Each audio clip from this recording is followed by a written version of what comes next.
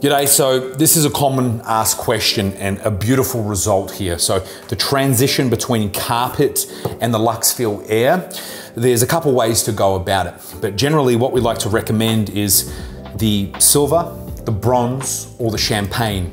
And what I would like to say is up here, this is a silver note. And here is a silver note. It gives us the continuity to tie in the space. And essentially what it is you've got a raw bit of edge of flooring, the C-trim goes on, and then the carpet edge then tucks into it.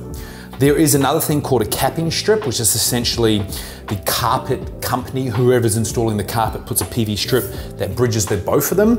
That can be utilized. That then gets done from the carpet's perspective. Here, from the flooring's perspective, we would finish, or the flooring contractor or the DIY installation would fit C-trim, and then carpet would tuck down to that. This is the best way to finish it, and remember, for continuity, look for something to sort of link the color tones together to give you that beautiful result.